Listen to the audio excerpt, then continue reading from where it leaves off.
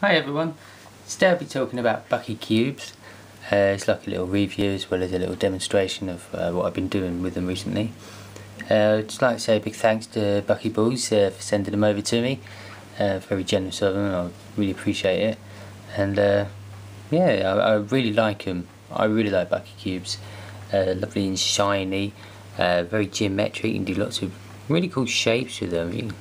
Definitely a learning curve with handling them. It's a slightly different feel to them if you're used to buckyballs, but you certainly quickly get the hang of it and get into the swing of things.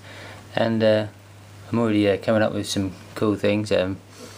This being the first one of them, little Buckyman. And another little thing I've done is one of these.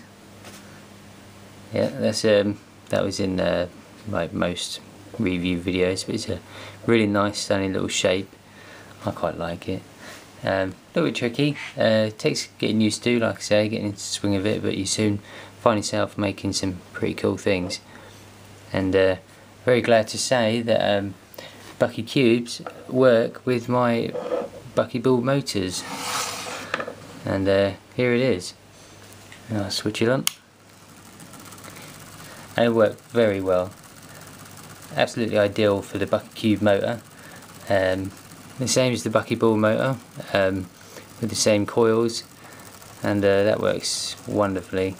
You can see how I've incorporated the little line up there. I just love the geometric shapes of them. You can do some really different things with these that you can't do with buckyballs, because buckyballs are all round, so you have to create a great big shape. Whereas with BuckyCUBES you can create really small little, small little additions like that.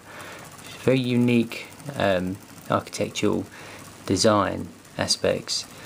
So I think I'm going to have more fun making things with BuckyCUBES, simply because they're a little bit easier to handle, I think, but in some ways a bit more complicated to get the orientation of the magnets the right way and like facing the right way up and all that stuff. This is on my Bucky box, suitable for buckyballs and BuckyCUBES now. Really like that, and there's a strong magnet on top of there, but I'm sure a group of BuckyCUBES or buckyballs would do. It's just got a single AA battery in there.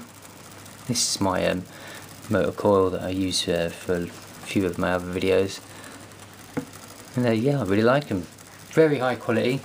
You can get yours at getbuckyballs.com using the promo code MOTOR, like this one, and you'll save 10%, which is brilliant. So yeah, I really recommend BuckyCUBES. I'd try both. Buckyballs, BuckyCUBES, same kind of feel in the magnetic strength and the way that they react when you put one way and one way the other. Yeah, a lot of fun. Anyway, please rate, comment and subscribe and let us know what you think, and give me some ideas of what to do with some BuckyCUBES. Brilliant. Okay, thanks.